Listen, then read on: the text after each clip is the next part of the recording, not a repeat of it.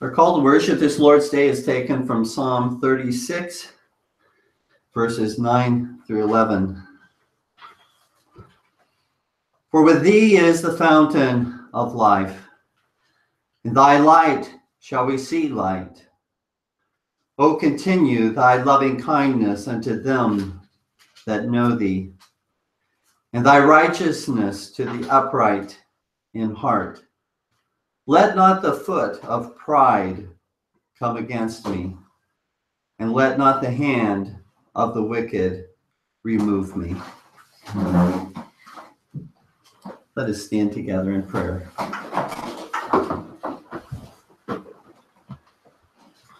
Our gracious God, we praise thee that we are gathered again on this Lord's Day to remember and to celebrate the resurrection of our Lord Jesus Christ. We glory, our God, in the gospel of Jesus Christ that has redeemed us, has saved us, has delivered us from the wrath to come. And Lord, we await even thy word to us.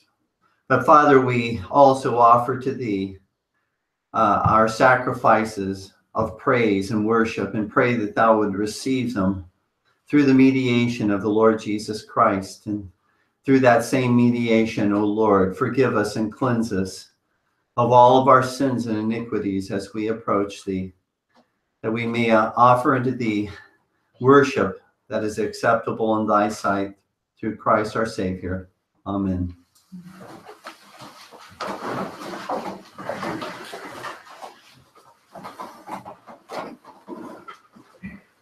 Let us turn in our Psalters to Psalm 104, and we'll be singing verses 10 through 15.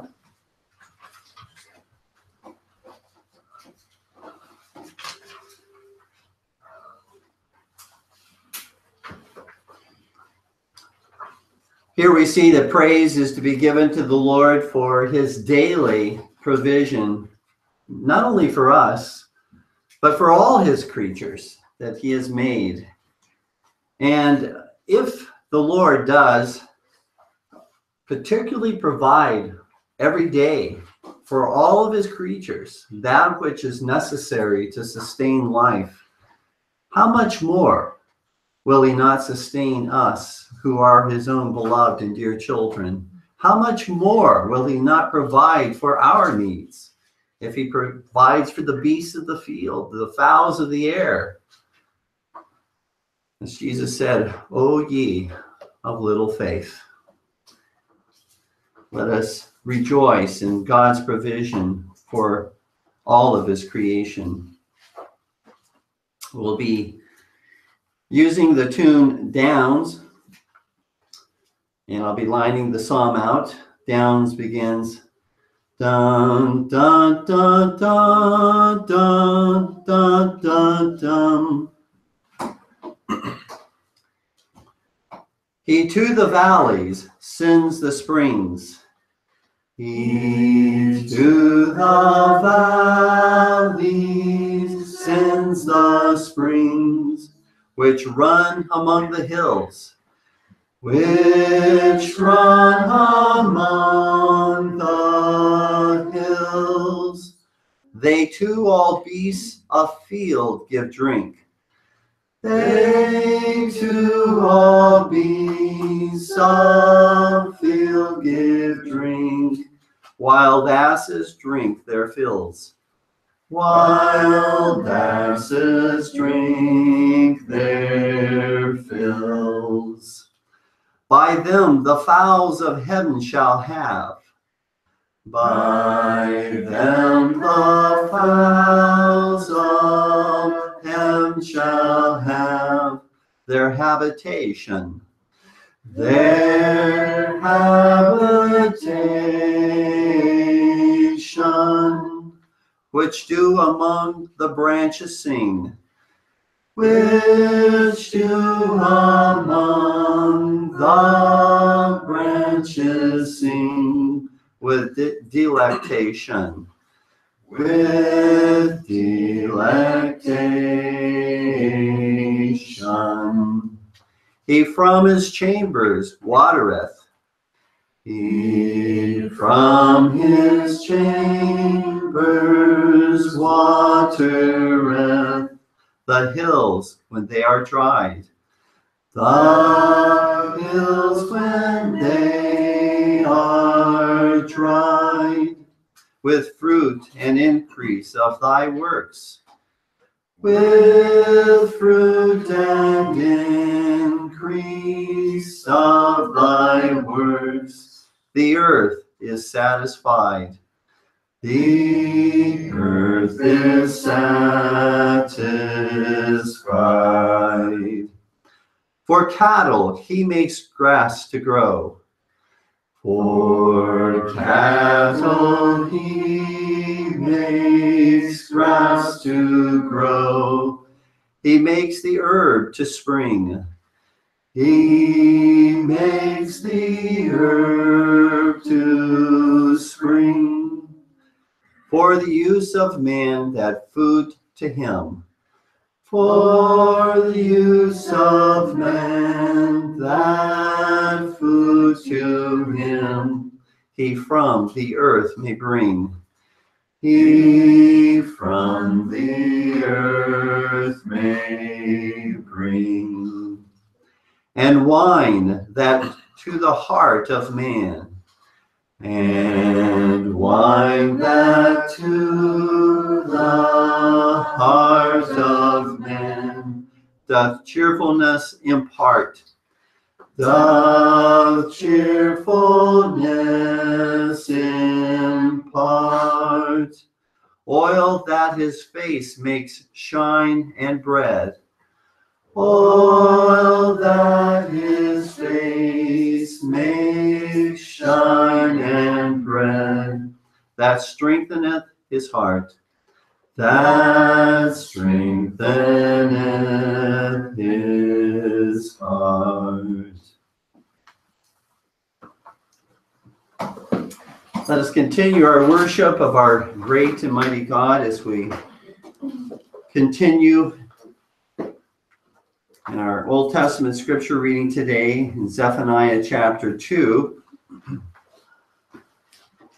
In the first chapter, we saw that God brings judgment upon Judah. In this chapter, we see that the God of nations brings judgment for sin that the nations commit against them as well.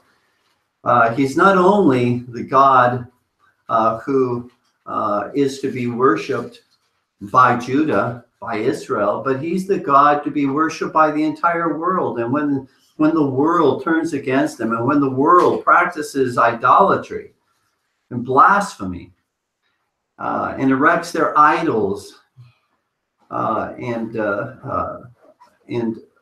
violates his holy commandments that are revealed in nature, the Lord brings judgment, even against the nations, for what they know they should do, that they suppress in unrighteousness by way of the law of nature.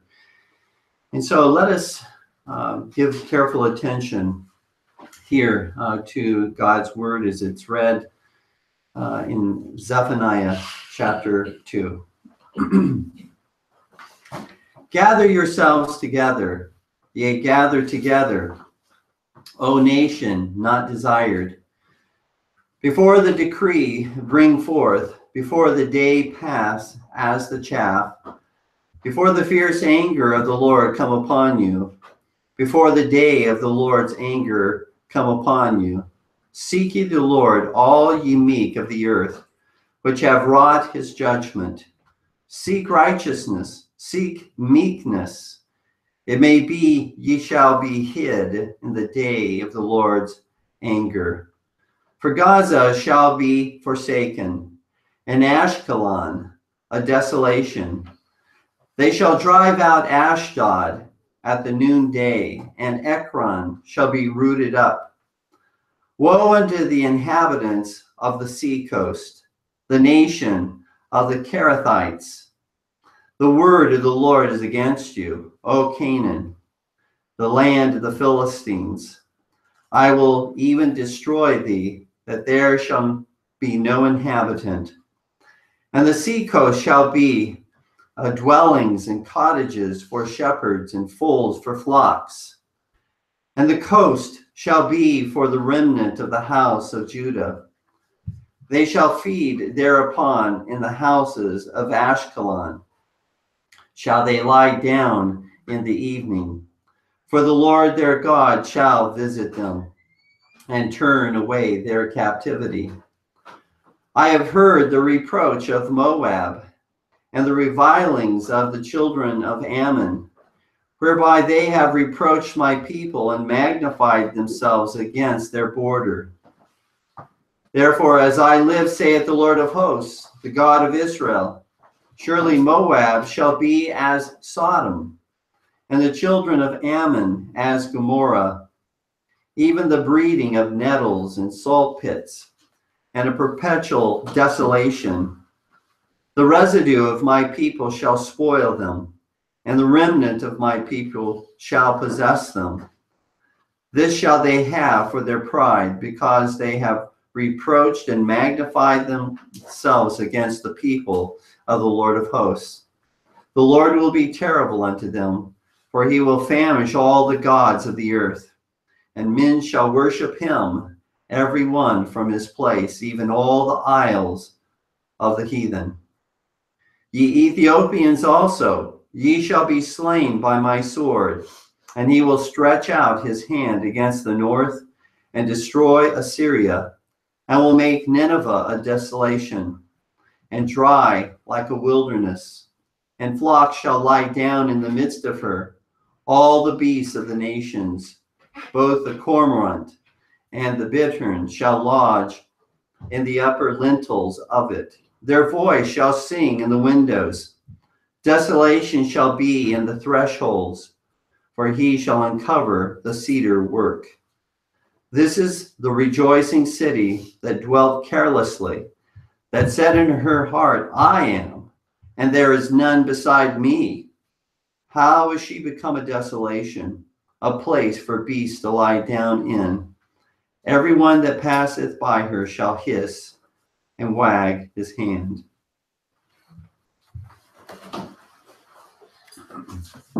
Let us stand together as God's people in prayer.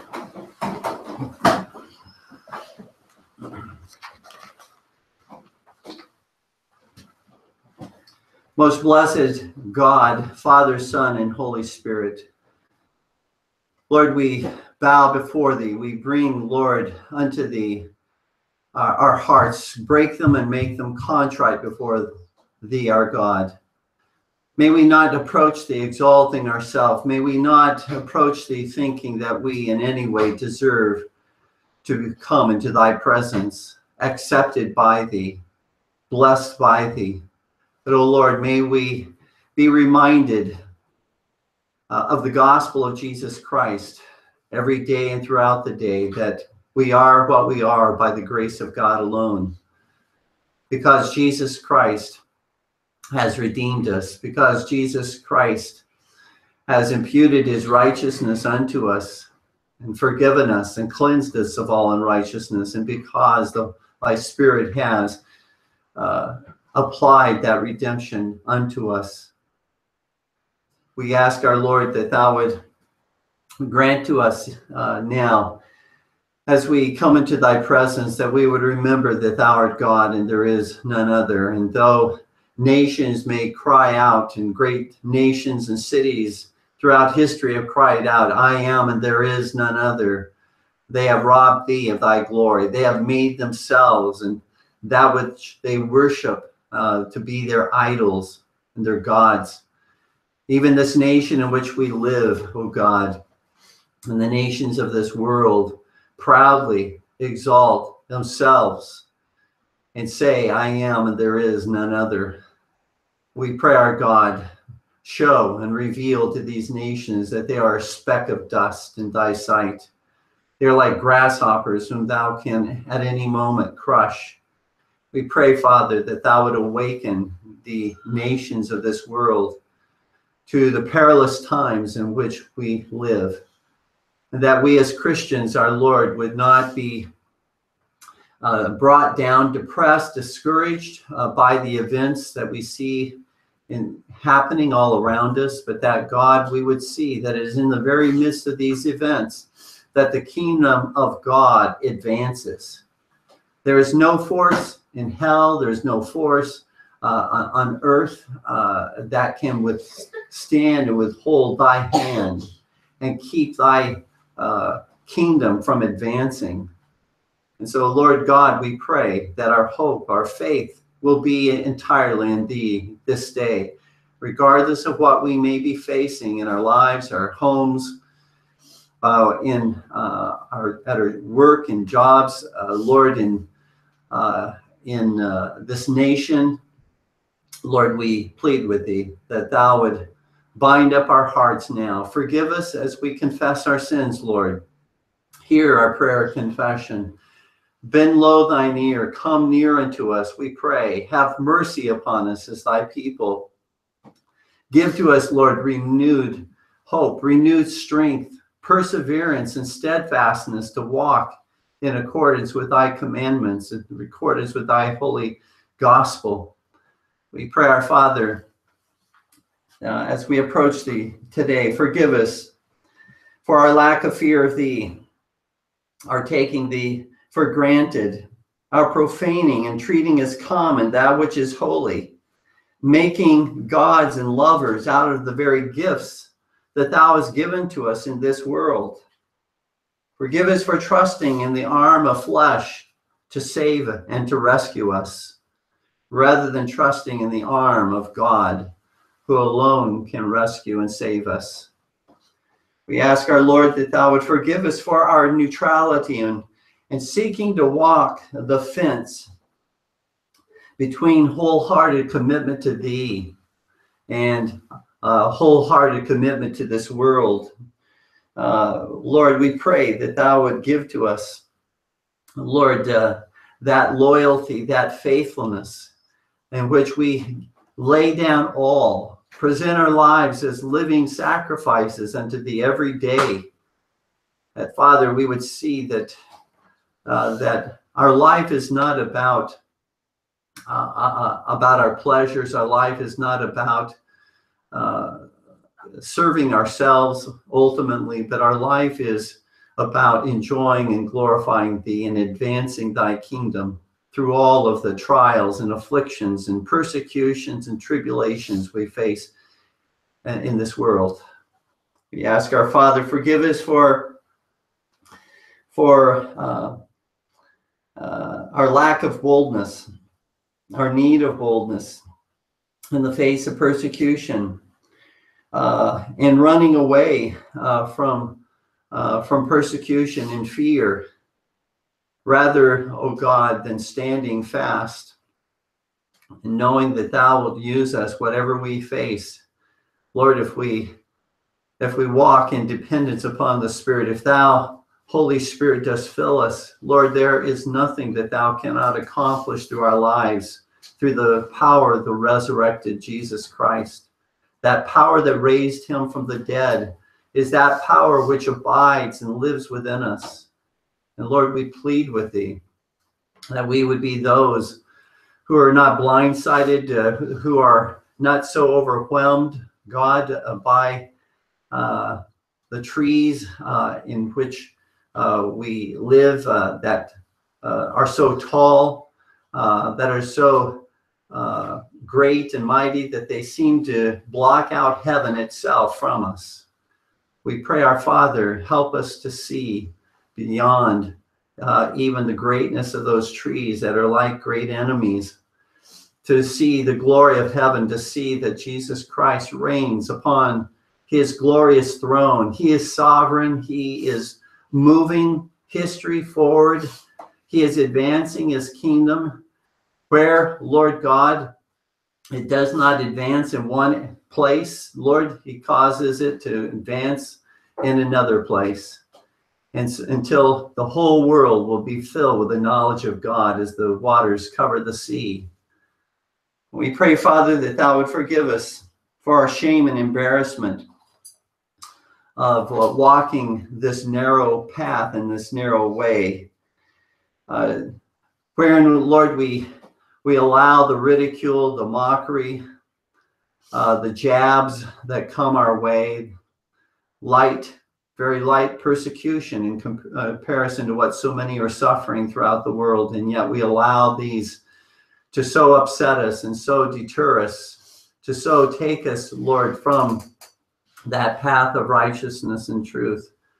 Lord, we pray that thou would strengthen us, that thou would give to us the grace, that we would not be defensive, that we would not allow these offenses, Lord, to crush and destroy us.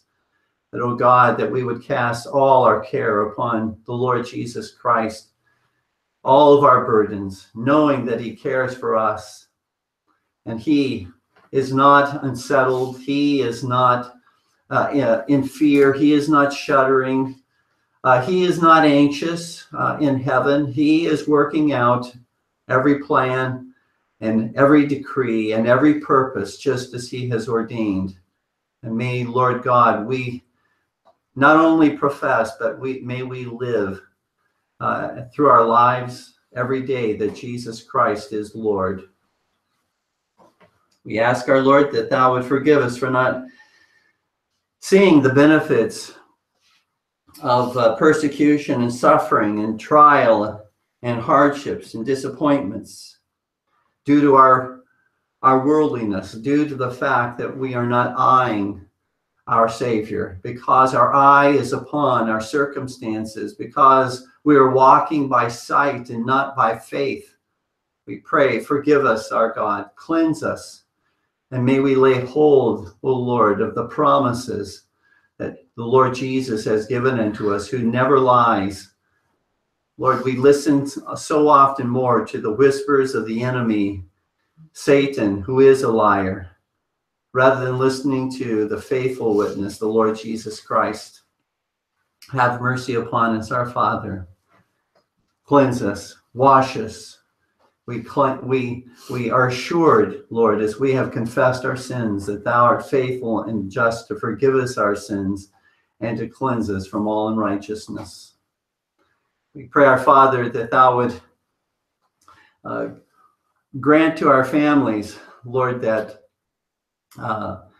the conflicts that exist within them, that, Lord, we would not be those who set stumbling blocks, that, Lord, we would be looking for every way that we possibly can to remove those annoyances, those stumbling blocks, that we would not be troublemakers, but that, Father, we would be peacemakers, that we would be seeking our God to live in peace with thee, removing the sin that separates us by way of our confession every day, removing, oh God, any of those hindrances to our fellowship and communion with thee every day.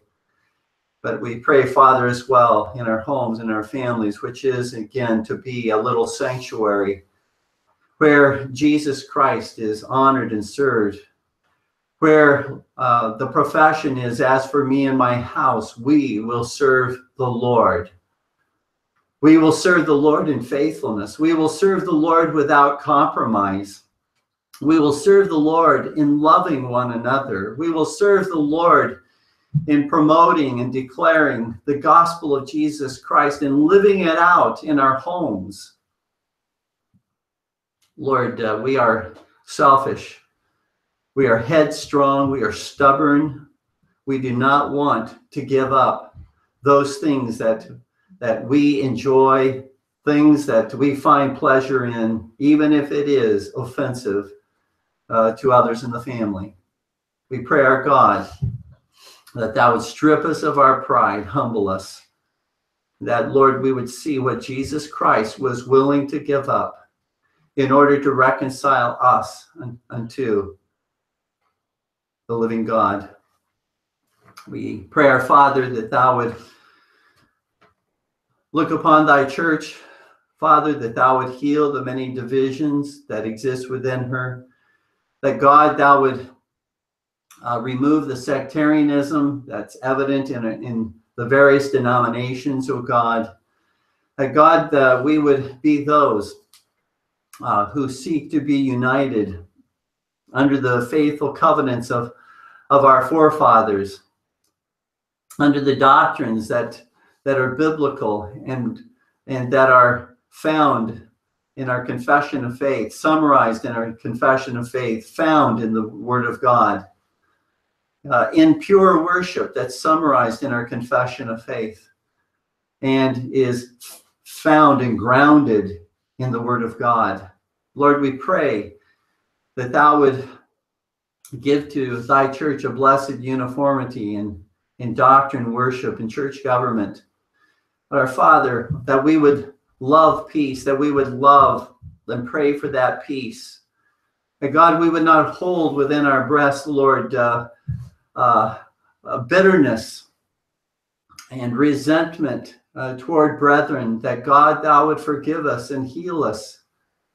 That God, thou would cast us down before thee to see once again that this bitterness and resentment toward others will destroy us. And Lord, as we do so, we will not be promoting the kingdom of God. We pray, our Lord, that thou would raise up for us gospel officers, Lord, who will faithfully promote, teach, instruct, guide, and lead thy people, the flock of thy pasture, in accordance with our blessed covenants and confessions and catechisms.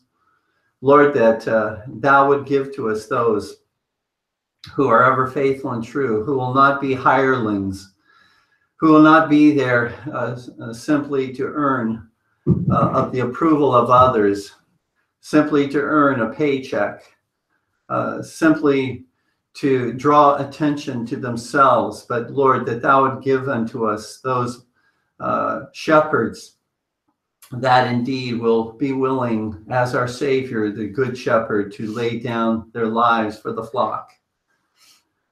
We ask and plead with thee, our Lord, that thou would grant to this nation repentance that leads unto everlasting life, repentance that is granted by thee, not a mere regret, but, O God, recognition how this nation has become like Sodom and Gomorrah, how this nation has become like Rome and Greece and Babylon and Assyria of old, with all of its pantheon of gods that it serves and worships. We pray, our Father, forgive and grant, Lord God, forgiveness. Grant, Lord God, that this nation would turn its eye of faith to the Lord Jesus Christ, to the gospel of Jesus Christ. This is the only hope for this nation, is the gospel. There is no hope, O God, in man or in the arm of flesh. Lord, there is only hope in thee, the living God. We pray that thou would turn this nation from even the consensus that of its population that at one time gave credence to the Christian faith. But, oh Lord, we see again that we are being overrun, Lord, by every false religion, because we have turned from the living God, and the laws that are being drafted and proposed and enacted are laws that thou dost hate, laws that bring shame upon the Christian religion, laws that bring shame upon the law of God. We pray, rise up, O Lord our God, in thy might and in thy power, and subdue, Lord God, the hearts of leaders unto thyself. And turn, Lord, thy people unto thee. Draw them out of all of the false religions. Draw thy people out, O God, that thou hast chosen to rescue and save. Draw them out, even out of Islam and Buddhism and Hinduism. Draw them out of the Church of Rome, out of Mormonism and the Jehovah Witnesses. Draw out thy people, our God, and cause them to fearlessly stand for thy truth. And be with, O God, thy church that is being persecuted and throughout the world, that is suffering, O God, so greatly by way of afflictions, by way of imprisonment and torture, by way of driving those who profess faith in Jesus Christ out of their homes and into barren lands. We plead with thee, our God. Be with them, uphold them, and sustain their faith and their trust in thee, and crush, we pray, all of these thine enemies. We pray, our Father, that thou would hear our prayers for those who are sick, those who are discouraged, those who are, Lord, who feel overwhelmed today. Lord, whose hearts are broken. We pray, our God, lift us all up, for we need thee. Without thee, we can do nothing, but we can do all things through Christ who strengtheneth us. We pray, our Father, grant blessing, Lord, to the providers of households, O God. Bring work their way that they may be able, our God, to give thee glory for having added work unto them, that they, Lord, can provide for the needs of their family, that, Lord, we can see thy kingdom continue to grow through our children and through our families. We plead with thee, our Father, that thou would be with those, our Lord, today who are lost, who are within the sound of my voice, those who have been playing games with thee, those, O Lord, who have not been faithful, those who have fallen away. Lord, use thy word, and by thy Spirit draw them back, draw them unto thee into salvation, draw them unto thee for sanctification, we pray. We lift up, Lord, our burdens, our requests unto thee today. We glorify thee, we exalt thee, our God. For thou art great. There is none like unto thee in heaven, in earth, or under the earth, Lord God. And Lord, we pray now, cause thy word to go forth with great power and might to change hearts and lives. Bring forth, O God, fruit from the preaching of thy word.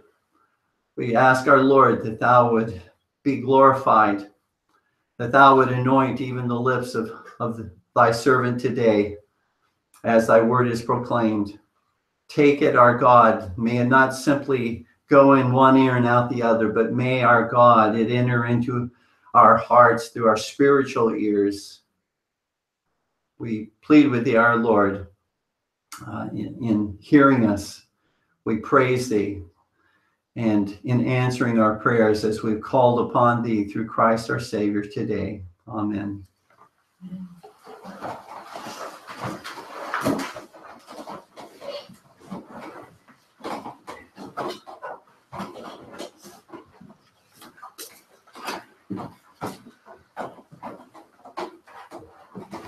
Our New Testament scripture reading this Lord's Day is taken from Mark chapter 10.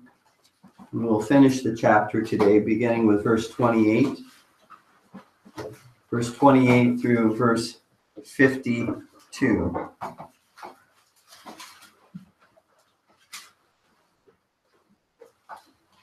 Here we see in one of the portions of this New Testament scripture reading the desire for the disciples to reign with Christ, to have that exalted status, to be upon his right hand, to be upon his left hand, who would be greatest in the kingdom of God.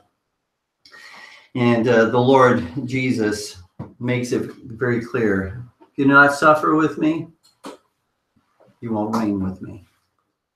If you are not willing to count the cost, if you're not willing to call him Lord and submit all to him, you will not reign with Christ in heaven. And so this is, again, the calling not of super Christians, but the calling of every Christian to lay down their life for the Lord Jesus Christ, to be a servant of Jesus Christ.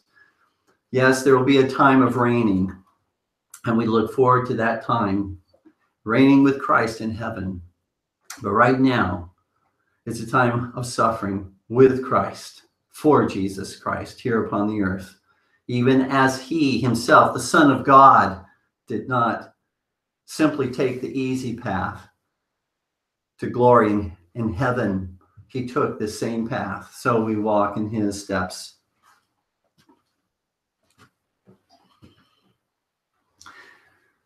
Then Peter began to say unto him, Lo, we have left all and have followed thee.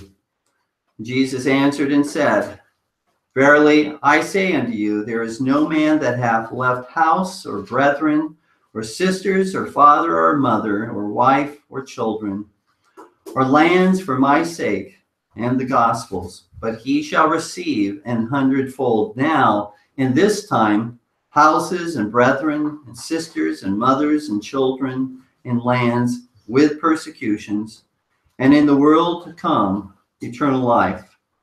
But many that are first shall be last, and the last first. And they were in the way going up to Jerusalem, and Jesus went before them, and they were amazed. And as they followed, they were afraid. And he took again the 12 and began to tell them what things should happen unto him, saying, Behold, we go up to Jerusalem, and the Son of Man shall be delivered unto the chief priests and unto the scribes, and they shall condemn him to death, and shall deliver him to the Gentiles. And they shall mock him, and shall scourge him, and shall spit upon him, and shall kill him, and the third day he shall rise again. And James and John, the sons of Zebedee, were come unto him, saying, Master, we would that thou shouldest do for us whatsoever we shall desire. And he said unto them, What would ye that I should do for you? They said unto him, Grant unto us that we may sit, one on thy right hand, and the other on thy left hand, in thy glory. But Jesus answered, or said unto them, Ye know not what ye ask.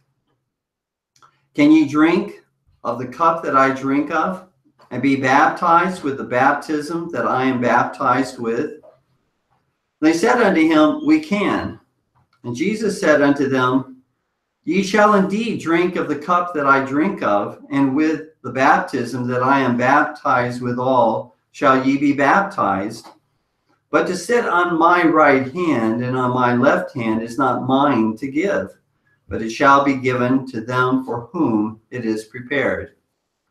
And when the 10 heard it, they began to be much displeased with James and John. But Jesus called them to him and saith unto them, Ye know that they which are accounted to rule over the Gentiles exercise lordship over them, and their great ones exercise authority upon them. But so it shall not be among you. But whosoever will be great among you shall be your minister. And whosoever of you will be the chiefest shall be servant of all. For even the Son of Man came not to be ministered unto, but to minister, and to give his life a ransom for many. And they came to Jericho, and as he went out of Jericho with his disciples and a great number of people, blind Bartimaeus, the son of Timaeus, sat by the highway side begging.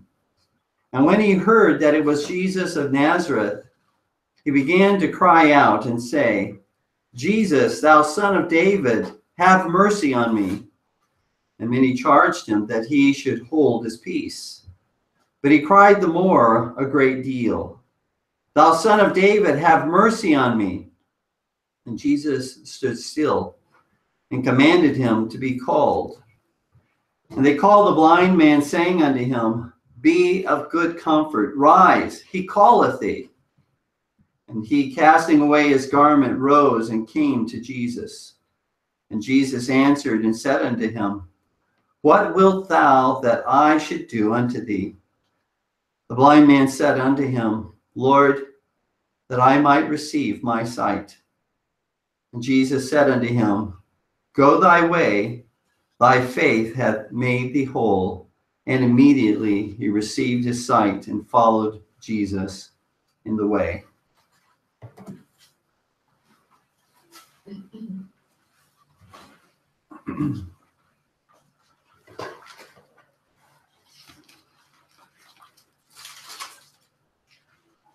Our text this Lord's Day is taken from Acts chapter 17, and we'll be considering verses 1 through 15 together this Lord's Day.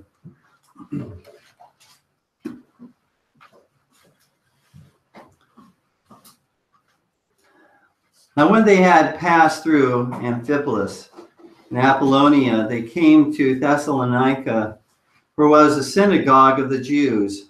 And Paul, as his manner was, went in unto them, and 3 Sabbath days reasoned with them out of the Scriptures, opening and alleging that Christ must needs have suffered and risen again from the dead, and that this Jesus, whom I preach unto you, is Christ. And some of them believed, and consorted with Paul and Silas, and of the devout Greeks a great multitude, and of the chief women not a few. But the Jews which believed not, moved with envy, took unto them certain lewd fellows of the baser sort, and gathered a company, and set all the city on an uproar, and assaulted the house of Jason, and sought to bring them out to the people. And when they found them not, they drew Jason and certain brethren unto the rulers of the city, crying, These that have turned the world upside down are come hither also, whom Jason hath received, and these all do contrary to the decrees of Caesar, saying that there is another king, one Jesus. And they troubled the people and the rulers of the city when they heard these things. And when they had taken security of Jason and of the other, they let them go. And the brethren immediately sent away Paul and Silas by night unto Berea, who coming thither went into the synagogue of the Jews. These were more noble than those in Thessalonica, in that they received the word with all readiness of mind, and searched the Scriptures daily, whether these things were so. Therefore many of them believed, also of honorable women which were Greeks, and of men not a few. But when the Jews of Thessalonica had knowledge that the word of God was preached of Paul at Berea, they came thither also, and stirred up the people. And then immediately the brethren sent away Paul to go, as it were, to the sea. But Silas and Timotheus abode there still. And they that conducted Paul brought him unto Athens, and receiving a commandment unto Silas and Timotheus for to come to him with all speed, they departed.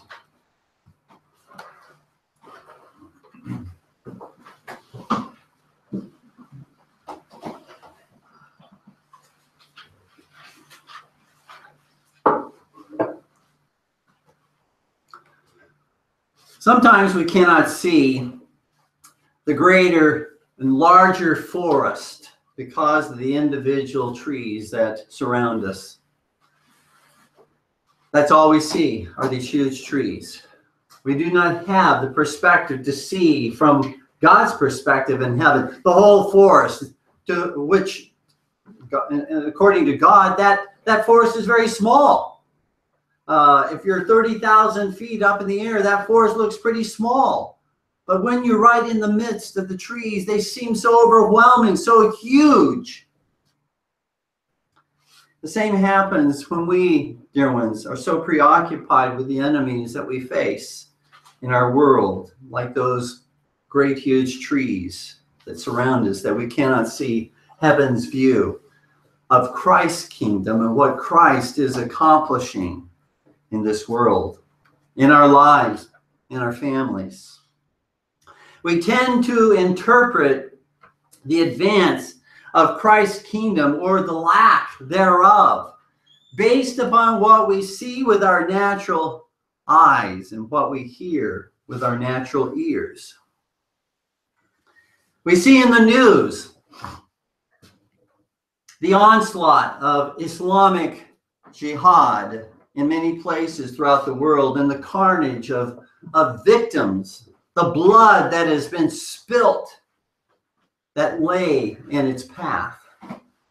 We hear of the spread and the acceptance of every form of immorality, and not only the practice of it, but the defense of it, the protection of it legally within nations, in gay pride marches, and nations approving same-sex, so-called same-sex marriages.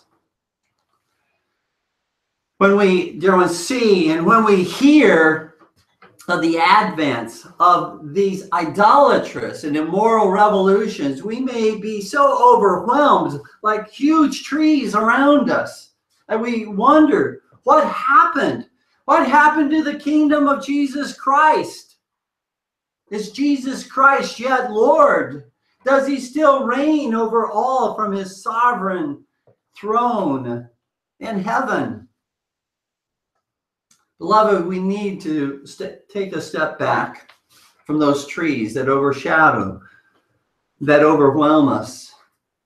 Those huge trees in our family, in our job, in the church, and in this nation, to look beyond the trees and to see heaven's perspective.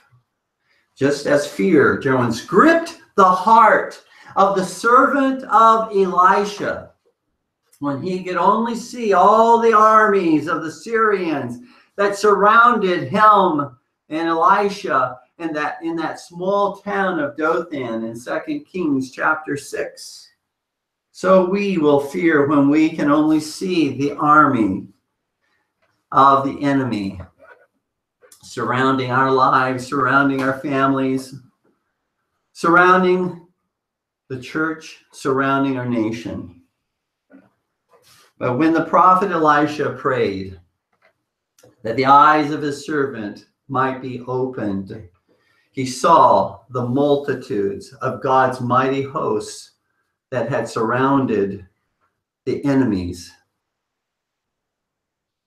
that the servant saw, the Syrian army. They were surrounded by the mighty hosts of angelic beings throughout the mountainside all around them, and were there to defend and to protect Elisha and the servant.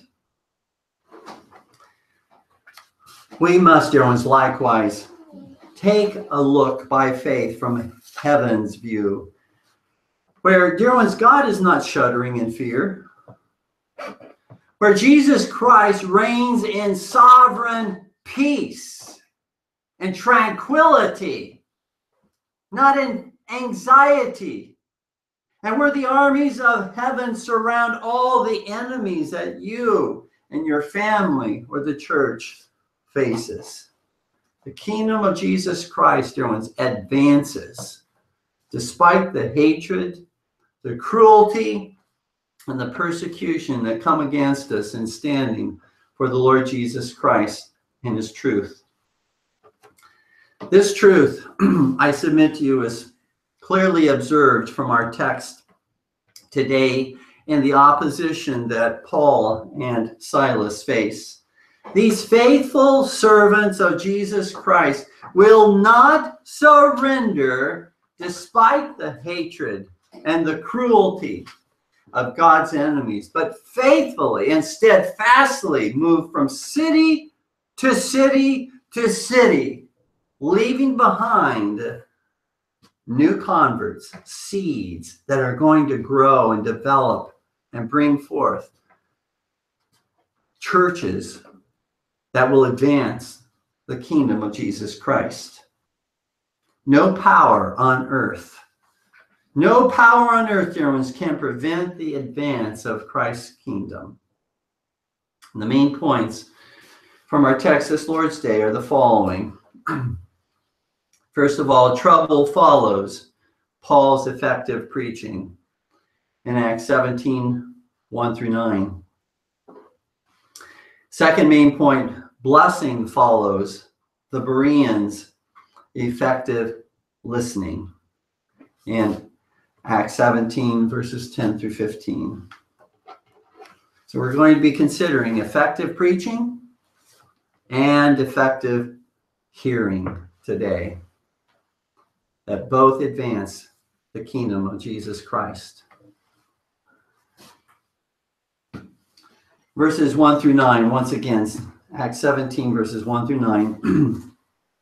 Now when they had passed through Amphipolis and Apollonia, they came to Thessalonica, where was a synagogue of the Jews. And Paul, as his manner was, went in unto them, and 3 Sabbath days reasoned with them out of the Scriptures, opening and alleging that Christ must needs have suffered and risen again from the dead, and that this Jesus, whom I preach unto you, is Christ. And some of them believed and consorted with Paul and Silas, and of the devout Greeks a great multitude, and of the chief women not a few. But the Jews which believed not, moved with envy, took unto them certain lewd fellows of the baser sort, and gathered a company, and set all the city on an uproar, and assaulted the house of Jason, and sought to bring them out to the people. And when they found them not, they drew Jason and certain brethren unto the rulers of the city, crying, These that have turned the world upside down are come hither also, whom Jason hath received. And these all do contrary to the decrees of Caesar, saying that there is another king, one Jesus. And they troubled the people and the rulers of the city when they heard these things. And when they had taken security of Jason and of the other, they let them go.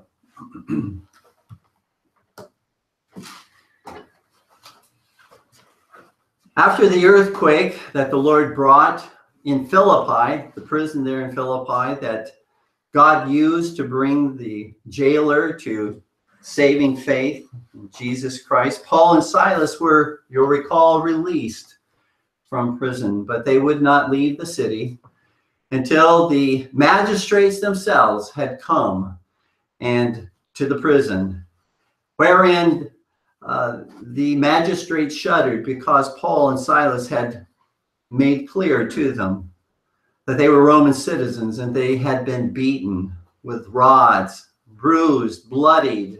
They had been beaten for no just cause, not even having had the accusations brought against them to be heard and to be tried. And the magistrates did come, they did release Paul and Silas from prison. And upon their release, in verse 40, chapter 16, verse 40, they briefly visit and encourage the infant church that was gathered at Lydia's house. As we now come to Acts chapter 17, Paul and Silas and their team pass through the towns of Amphipolis and Apollonia. They head for the capital of Macedonia, namely Thessalonica, in Acts 17:1, which is now presently at this time, in this day in which we now live, is the second largest city in Greece. It's sometimes called Thessalonica, sometimes Salonika, but it is still a vibrant and growing city, second largest, as I said, in Greece. It has been just a few days as they arrive in Thessalonica. It's only been a few days since Paul and Silas were cruelly beaten with rods there in Philippi. Surely the pain from the stripes and the bruises they had received were still a constant reminder to them of the enemies that they faced, the enemies of the gospel of Jesus Christ. And yet Paul and Silas were not moved by fear. They were not held, or they were not paralyzed by fear, by those dark shadows of those trees that surrounded them. They did not cower before them, but in Acts 17:2, they marched right back into the lion's den to preach the gospel to the Jews in their synagogue, as was the practice of Paul in ministering to the Jews. And we read that he did so in verse 2, 3 consecutive Sabbaths, that is, 3 consecutive Jewish Sabbaths. Now, in doing so, going, as we've noted, I think we've mentioned this in the past, Paul, Silas going into synagogues, or previously in the cities of Galatia, Paul and Barnabas going into Jewish synagogues on the Sabbath day, was not in any way an indication of their recognizing the seventh-day Jewish Sabbath to be yet binding upon them. But they went on the Jewish Sabbath and into the synagogue because that's where the Jews were. They knew that they would be able to proclaim. They may be shut up, they may be chased out, but they knew that they would have the opportunity to proclaim the gospel to an assembly of Jews. Christians met for worship on the appointed day by Jesus Christ to celebrate his glorious resurrection, the first day of the week. We see in Acts chapter 20, verses 6 through 7, that this was the practice of Christians. They gathered on the first day of the week to hear preaching of God's word and to break bread, that is the sacrament of the Lord's Supper as well. It says in Acts 20, verses 6 through 7, which we'll get to eventually in our series, and we sailed away. This is Luke, when it's in the first person like this. Luke is including himself in the events that are transpiring here. And we sailed away from Philippi after the days of unleavened bread, and came unto them to Troas in 5 days, where we abode 7 days. And upon the first day of the week, when the disciples came together to break bread, Paul preached unto them, ready to depart on the morrow, and continued his speech until midnight. So Paul arrives in Troas. He's there for 7 days, and yet we hear nothing about a service, a worship service the day before on the Jewish Sabbath. But we do hear that the Christians gather on the first day of the week, not the seventh day of the week, to hear the preaching of God's word and to receive the sacrament of the Lord's Supper. And Paul intended to leave on the morrow, on the second day of the week, or Monday. And so here we see established that this was the practice. This was the practice of Christians to gather on the first day of the week. Likewise, in 1 Corinthians 16, verses 1 through 2, we read Paul speaking, now concerning the collection for the saints, as I have given order to the churches of Galatia, even so do ye. Upon the first day of the week, let every one of you lay by him in store, as God hath prospered him, that there be no gatherings when I come. Now, if they met on the Jewish Sabbath, why would Paul not have said, when you gather on the seventh day of the week, or when you gather on the Jewish Sabbath, bring your contributions, bring together that which you've laid in store to help others, bring it on the seventh day. You see, this wasn't even limited to to the Corinthian church, because Paul says that this is the same thing he told the churches of Galatia to do as well on the first day of the week, to bring together their diaconal offerings in order to minister to those in need. So this was, again, once again, this was the practice. This was following the day appointed by the Lord Jesus, the day of his resurrection, the first day of the week. And in fact, in Revelation 1:10, the Apostle John says, I was in the Spirit on the Lord's day and heard behind me a great voice as of a trumpet. So the Lord's day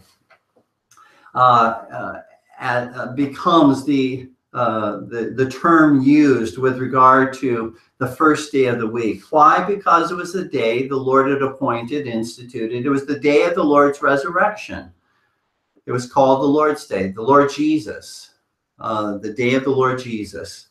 Just as the Lord's Supper, and here you find the same Greek adjective. It's only used twice in the New Testament, the Lord's Day, here Lord, and then Lord's Supper. It's only used those two times. And in both cases, it refers to something Jesus instituted. It refers to the institution of Lord's Supper, the institution of the Lord's Day, the first day of the week.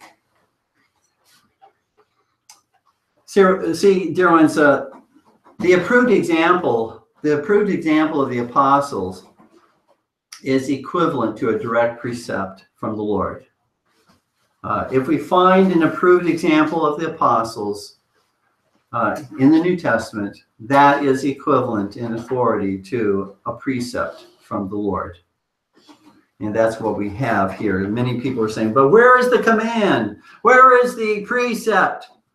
Well, the precept and the command is found in the approved example established by the apostles of Jesus Christ, who in doing so, were doing so infallibly.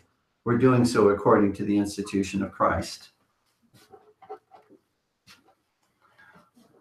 Now, as Paul goes into the Jewish synagogue on the Jewish Sabbath, you will recall, and I'm sure he did as well, that there's already been a string of violent reactions from the Jews in Paul's previous missionary journey with Barnabas in the cities of Galatia.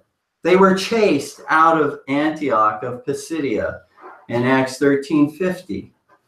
They fled from Iconium due to an assault of the Jews and an attempt to stone him in Acts 14:5. Then in Lystra, Paul was actually stoned and left for dead in Acts 14:19. And yet Paul and Silas were able to look at this potentially dangerous situation from heaven's perspective and to see that they were as safe in the synagogue of Jews as they were in the home of Lydia. You see, dear ones, they were courageous. Courage, dear ones, is not the absence of all fear. Rather, courage is seeing the giants. It's seeing those tall trees, but it's beholding by faith. In spite of those trees that we see, those enemies that face us, it's seeing that Jesus Christ, the resurrected Christ, is seated upon his throne in heaven and rules over all. Dear ones, if one has courage, again, it's not because he has no inkling of fear as to the danger of a situation. Otherwise, why would we call it courageous? What would there be to be courageous about if you don't even see or sense any fear?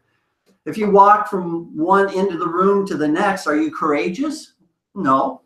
because what do you fear, is going to happen? Fear, courage is only manifested in the face of fear. And yet that fear is overwhelmed and overcome. It is subdued by faith and trust that God reigns. God is supreme. Jesus Christ rules. Courage is fearing God more than we fear man, more than we fear Satan, more than we fear any circumstance, whether loss of health, loss of relationships, loss of job, loss of wealth, or loss of life. Fearing God more than any of those losses. And by fearing God, reverencing God, trusting him, knowing that he is ever faithful and ever true, that he cannot lie. He can only keep his promises unto us, his people. Courage, dear ones, is not seeing yourselves as victims, but as victors through Jesus Christ. It is not you who are surrounded by your enemies ultimately. It is our enemies who are surrounded by God, who are surrounded by the hosts of heaven, as was the case of Elisha's servant. However, courage, dear ones, without the truth is simply a counterfeit courage. For true biblical courage always stands for and defends the truth of Christ revealed in Scripture. An Islamic suicide bomber is not courageous, but is a wicked terrorist because he dies for a lie. That which gave Paul courage was that he was convinced of the truth of the gospel which he proclaimed to the Jews in that synagogue.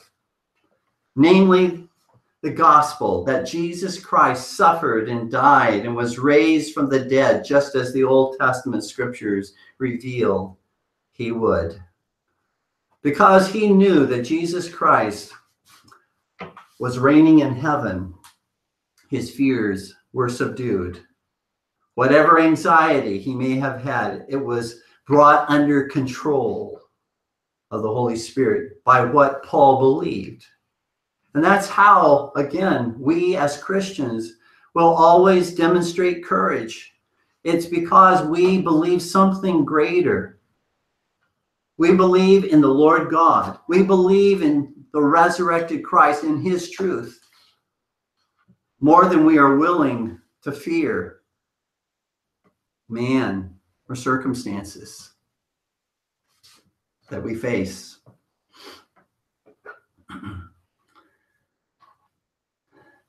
You see, dear ones, it's not one's physical strength that makes one courageous. It's not one's ability to defend oneself by way of mere brawn or muscles or martial arts that makes one courageous. But Jesus and the truth which one believes is what makes one courageous. Remember how the apostles of Jesus Christ fled in fear before their enemies when Jesus was arrested in the Garden of Gethsemane. But after they beheld the resurrected Jesus, they were fearless in standing for and dying for the resurrected Jesus Christ and his truth.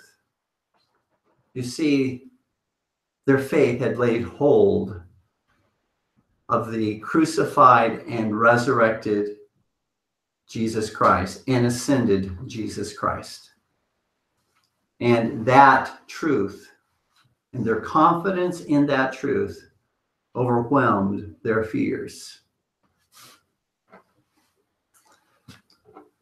We read that Paul reasoned with the Jews out of the scriptures in Acts 17:2. That is, he disputed and he debated with the Jews from the scriptures of the Old Testament because that was what they had available. They did not have the canon of the New Testament at that time as Paul goes forth throughout the world. What they had was the canon of the Old Testament.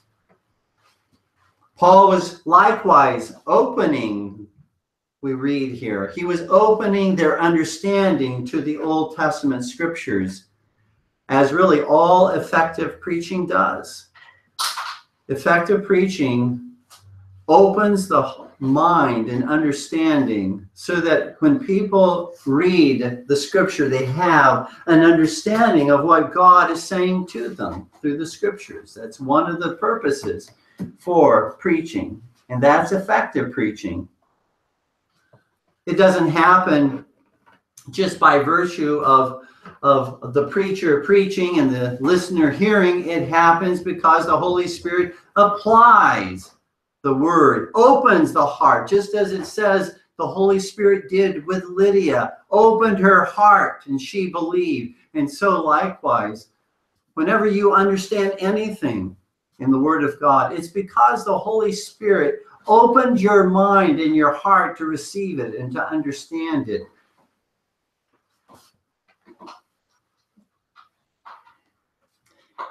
Paul was opening their understanding and alleging, it says, that is placing before them from the Old Testament scriptures the suffering, the death, and the resurrection of Jesus Christ. From the Old Testament scriptures.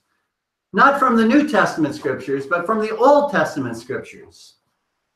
He was teaching them that the Messiah, the Christ that is prophesied, it is prophesied that he must needs suffer, die, be buried, and rise again.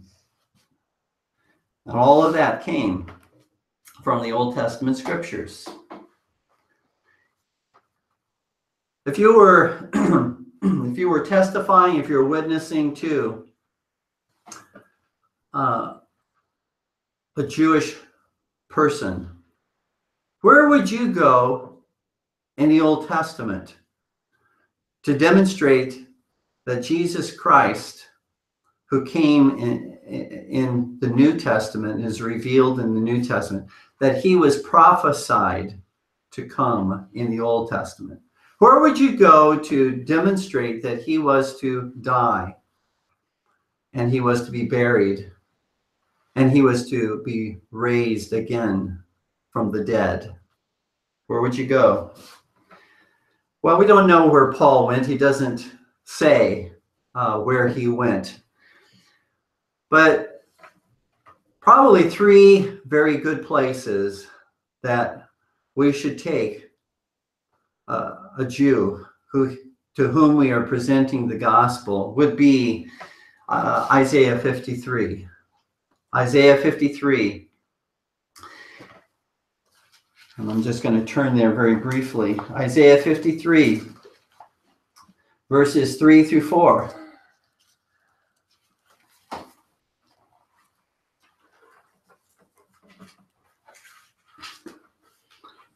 Again, prophecy of the Messiah who was to come.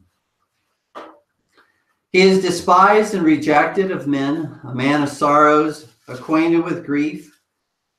And we hid, as it were, our faces from him. He was despised, and we esteemed him not. The we here is Israel. We esteemed him not. We consider him despised. Verse 4. Surely he hath borne our griefs and carried our sorrows. Yet we did esteem him stricken, smitten of God, and afflicted. Very important what is said there. The Jews, according to Isaiah, Israel, when the Messiah comes, would not receive him.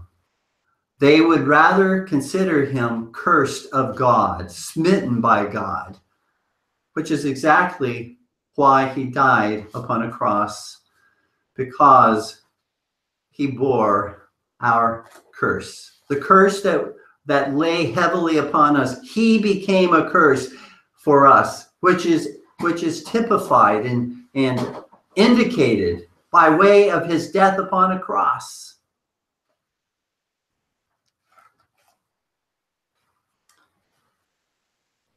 Prophecy fulfilled, even in their rejection and even how they viewed him. And in verses, we could read the whole chapter, but in verses 8 through 9, he was taken from prison and from judgment. And who shall declare his generation? For he was cut off out of the land of the living. For the transgression of my people was he stricken. That's what he said. That's what he said. He came to lay down his life for his sheep. Verse 9, and he made his grave with the wicked and with the rich in his death. He had a tomb in which he was buried. Not a tomb of his own. He had nothing by way of material possessions, but he had a tomb that was prepared and given to him by one who was wealthy.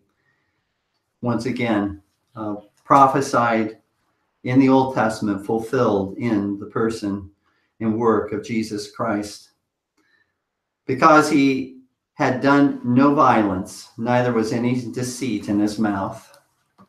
Absolutely true of Christ. You might also want to go to Psalm 16:10. For thou wilt not leave my soul in hell, neither wilt thou suffer thine Holy One to see corruption. As Peter says in Acts 2, this can't be David speaking, because David did die.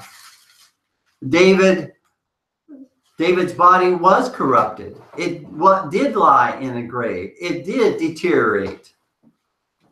Who is it speaking of? It's speaking of the greater David, the son of David, the Messiah, Christ, that he would not see corruption in his body, but he would be raised from the dead.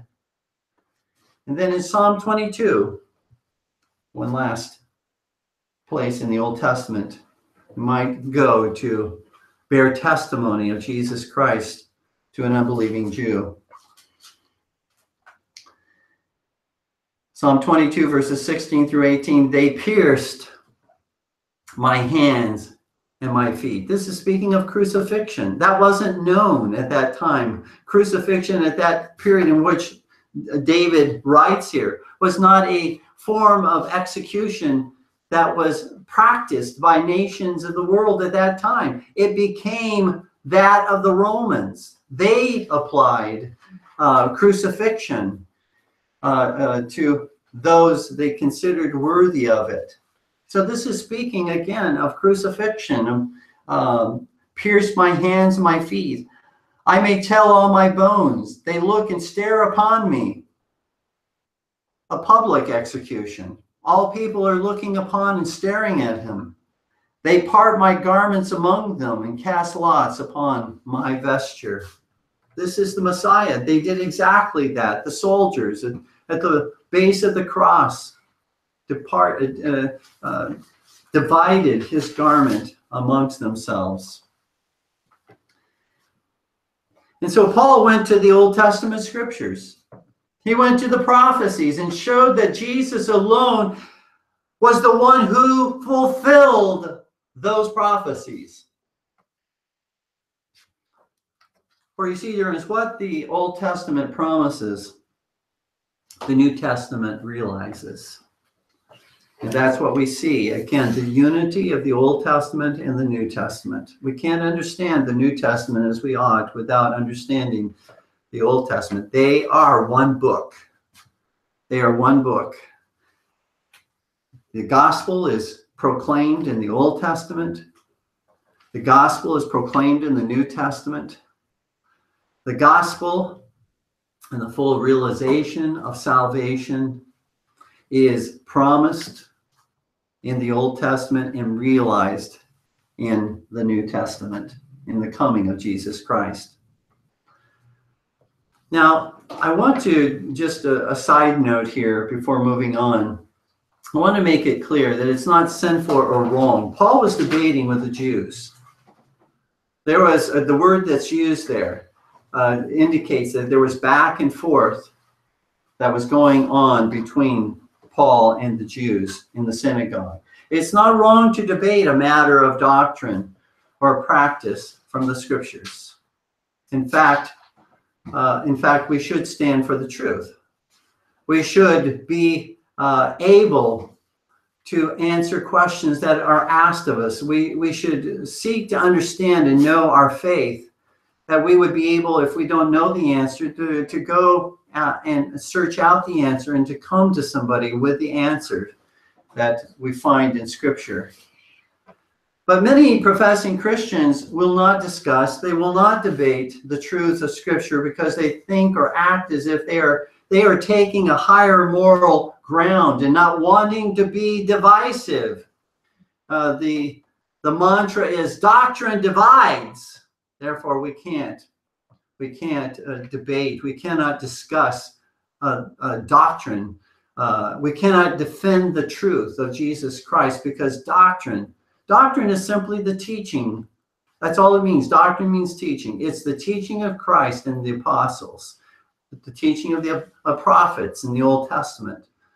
It's the teaching of God's word. That's all that doctrine is. And if we cannot stand for and if we cannot defend doctrine, then we will be overrun by heresy.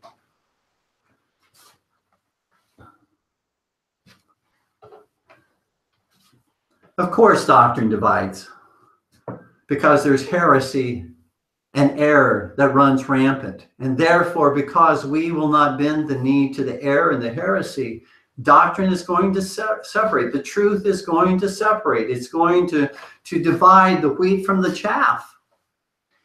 Paul even says in 1 Corinthians 11, verses 18 through 19, "For first of all, when you come together in the church, I hear that there be divisions among you." What's causing these divisions? What's leading to these divisions amongst those who are within the church in Corinth? Paul says, "And I partly believe it, for there must be also heresies among you, that they which are approved may be made manifest among you." In other words, when heresy comes, when error comes into the church, the Lord appoints that to happen and doesn't prevent it from happening because he is indicating who is approved, who will stand for the truth, who will stand for the sound doctrine that comes from God's word, as opposed to those who will succumb to the error, to the heresy. It's not the truth that ultimately is responsible for the division, though it does, practically speaking, bring about division. It's the error. It's the sin that divides and corrupts. The doctrine concerning the death and resurrection of Jesus Christ, dear ones, divided Paul from the Jews here in Acts 17. The gospel, dear ones, was not about Paul. The gospel was about Jesus Christ. Paul did not exalt himself. He exalted the truth. It was the gospel, dear ones, that was the offense to the unbelieving Jews. It was not Paul that was the offense. It was the gospel. It was not his personality that was the offense. It was not some alleged obnoxiousness that is ever raised by those who disbelieve the gospel that Paul preaches. No, it's not any of those things. It's the truth.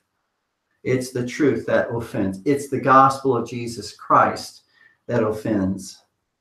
And therefore, likewise with us, dear ones, when we present the truth, let it not be our personality. Let it not be our obnoxiousness. Let it not be our rashness and our anger and our bitterness that divides. But let it be, again, the truth of Jesus Christ. If there is going to be offense, let them take offense, not at us. Let them take offense at the gospel of Jesus Christ and the truth of Jesus Christ. Paul says in Ephesians 4:15 that this is our standard, this is our model, to speak the truth in love.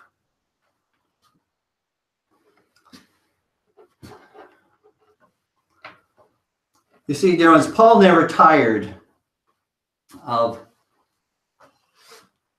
the gospel of Jesus Christ. He never tired of preaching it, because he never forgot what he deserved from God, namely condemnation, and yet what God freely gave him, salvation.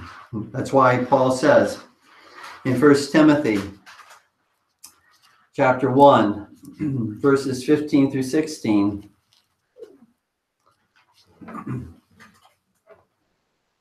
this is a faithful saying and worthy of all acceptation, that Christ Jesus came into the world to save sinners, of whom I am chief.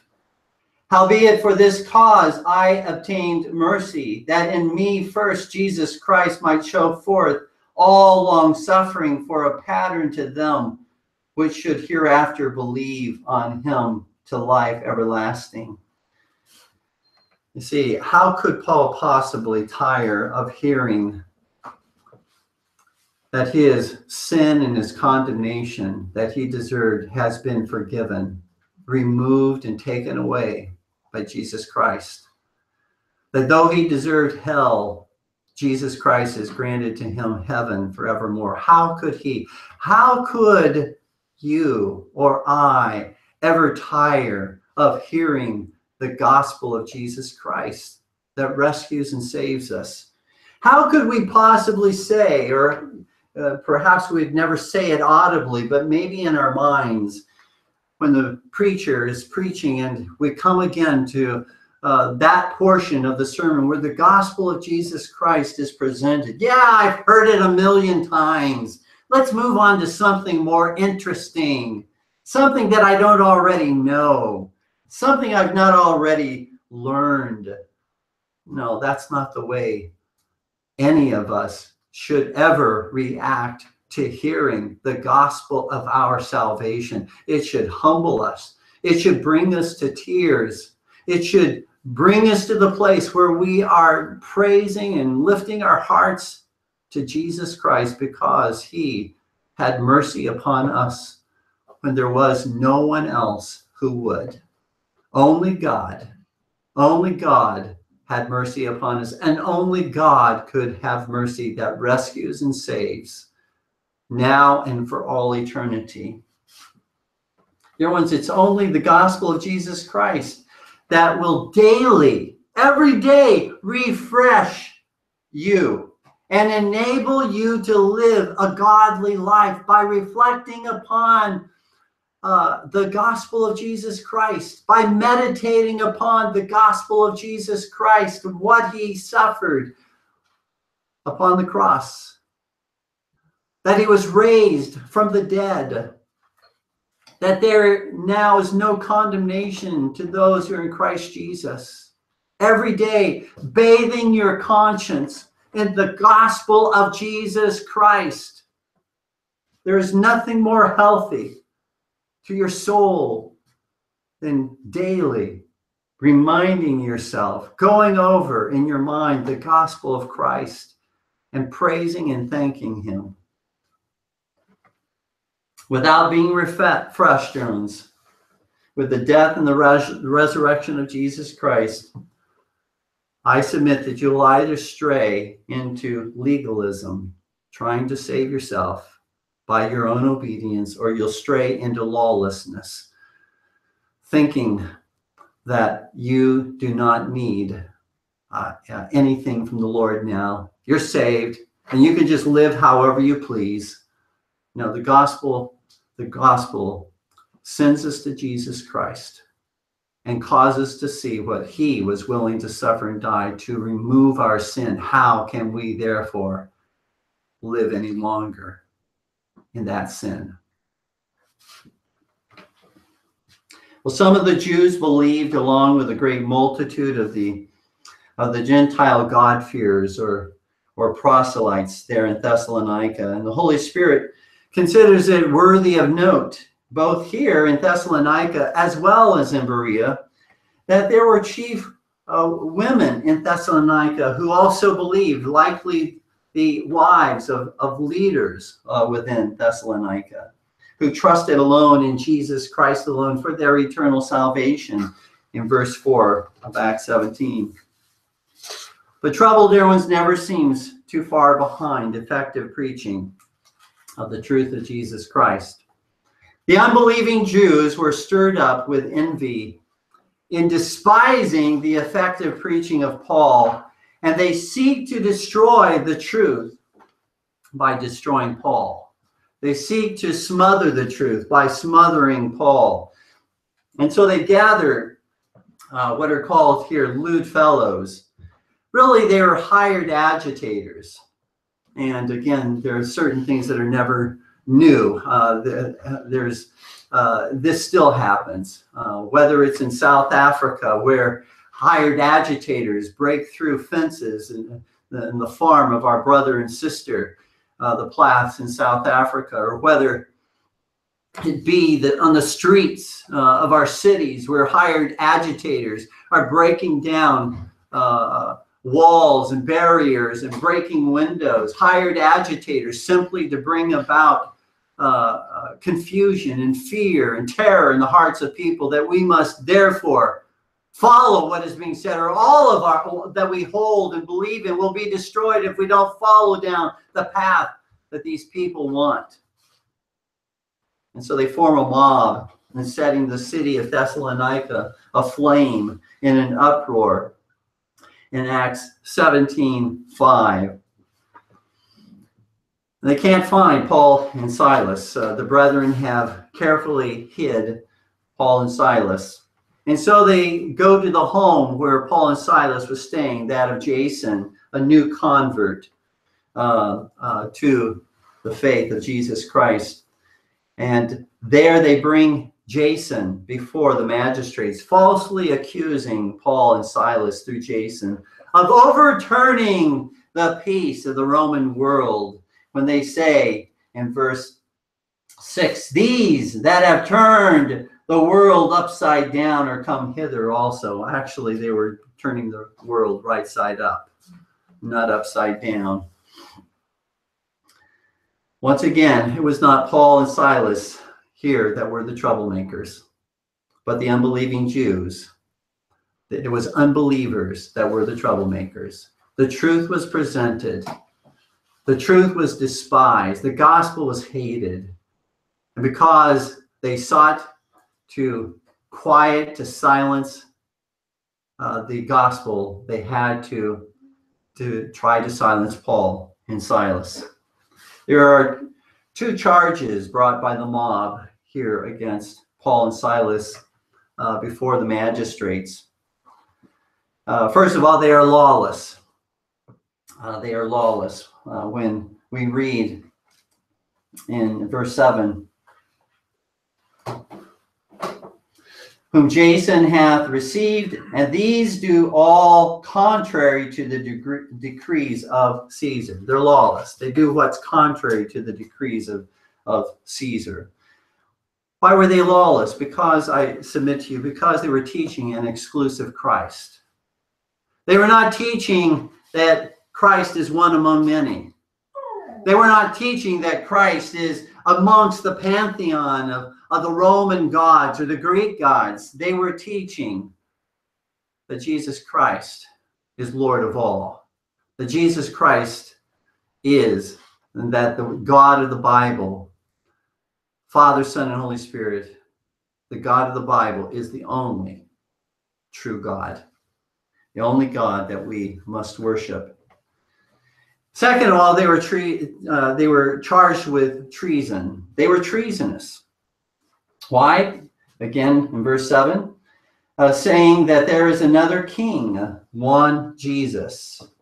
You see, they preached and taught that Jesus Christ was Lord and King over all, even over Caesar. You see, this did not go well with Romans, particularly who believed in in the case of various emperors, that they were actually gods themselves.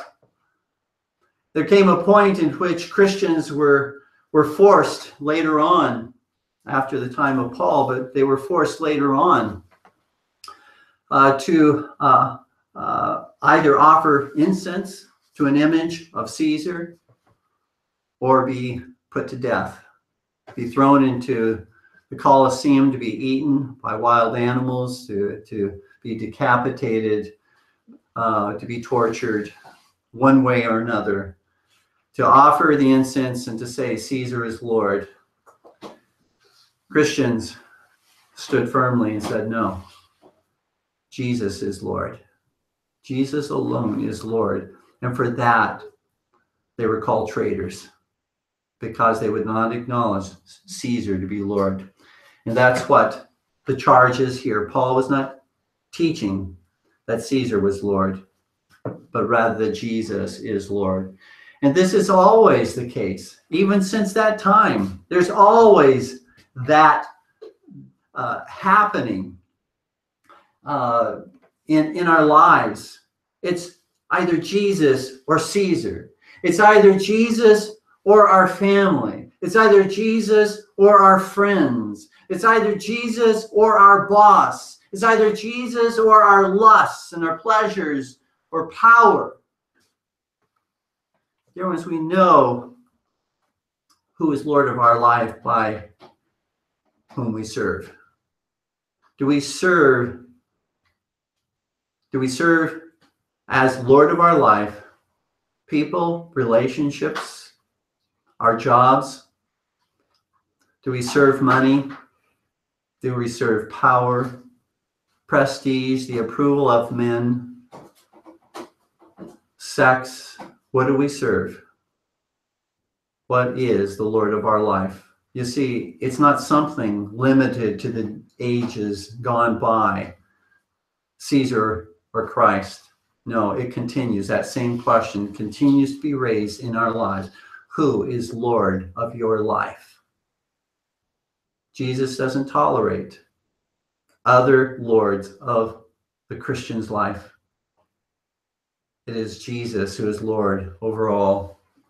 Well, the rulers of Thessalonica were so concerned to maintain some semblance of peace and order that they took from Jason a written bond or security of some kind, indicating that Paul and Silas would not return again to Thessalonica in Acts 17:9, which may be that to which Paul refers in 1 Thessalonians 2:18.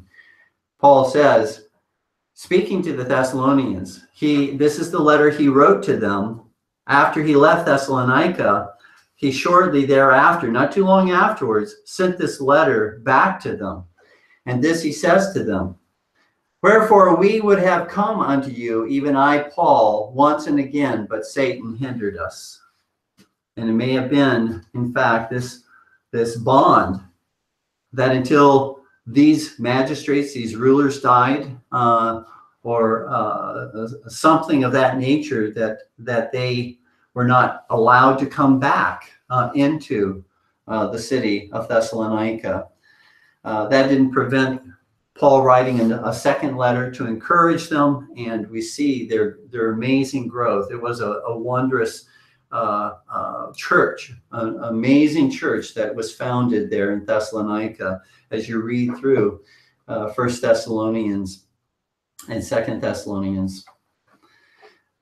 Though trouble followed the effective preaching of the Apostle Paul, and though the enemies of Paul and Silas surrounded them, the kingdom of God was not destroyed. The kingdom of God continued to advance. It continued to move forward regardless of what they faced by way of accusations and hatred and persecution. Dear ones, we can clearly see how God prospered the kingdom of Christ here in the midst of an infant church. But we find it so hard to see how the Lord is advancing the kingdom of Christ when we face similar kinds of trials. It's easy for us to look back and to see how the Lord was prospering and blessing and advancing in the midst of persecution. And we can rejoice from a distance in that advance of the kingdom of Christ. But dear ones, Jesus is no less advancing his kingdom in your life, in your family, and in the circumstances of life, in this nation, in the very feeble church of Jesus Christ as it stumbles along. He is advancing his kingdom. And we must always keep that in mind. Jesus is not in retreat. He is the conqueror. He is the victor. He is the overcomer and has already legally overcome all his and your enemies. And he was again, we see in the killing times in Scotland from 1680 to 1688.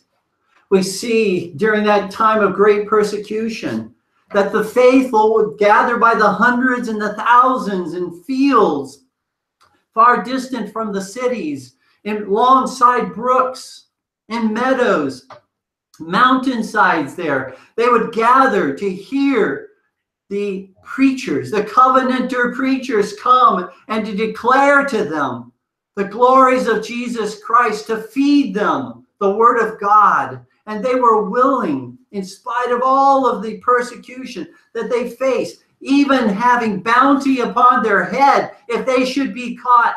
And if they should be caught, they could lose their estates, everything they owned in this world. They could be tortured. They could be put to death.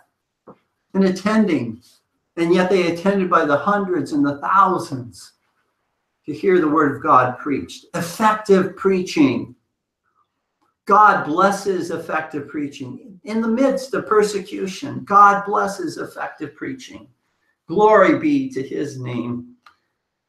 Effective preaching, dear ones, always overcomes persecution.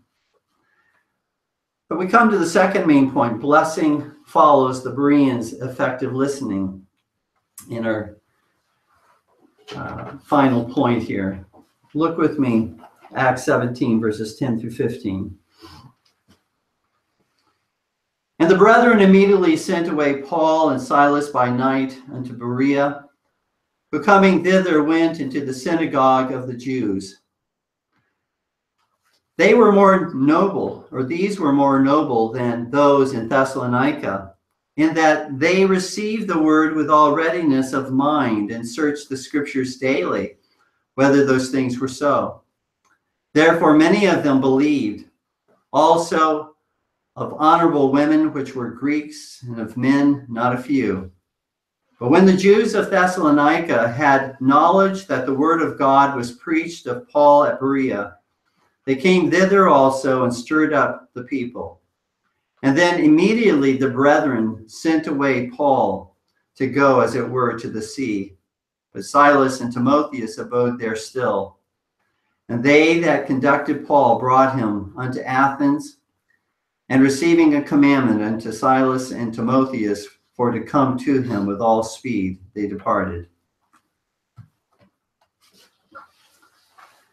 Well, we've seen how trouble and persecution often follow effective preaching, but it cannot destroy the gospel of Jesus Christ. It cannot prevent the advance of the kingdom of Christ. For Jesus, the King, causes even trouble from enemies to build us, to sanctify us, and to strengthen us.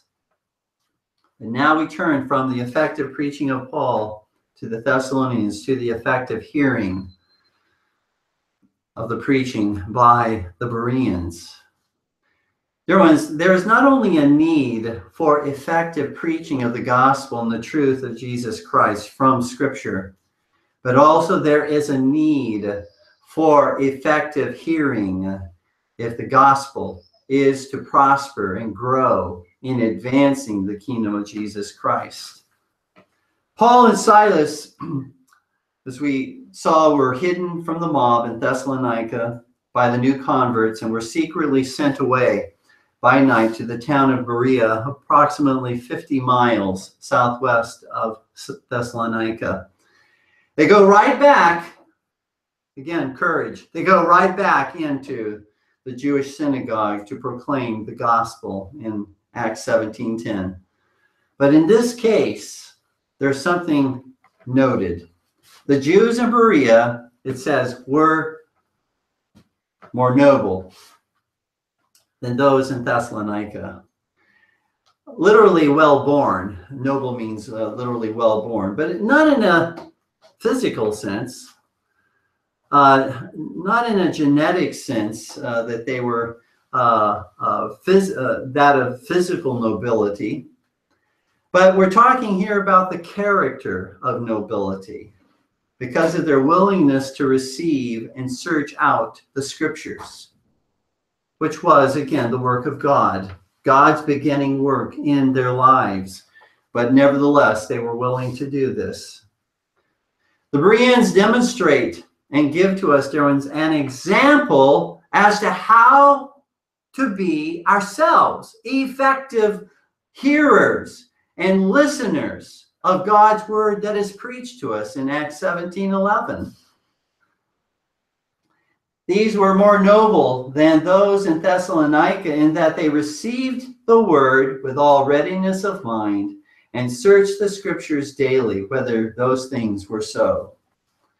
Effective preaching plus effective hearing will advance, dear ones, the kingdom of Jesus Christ, even in facing great opposition and adversity.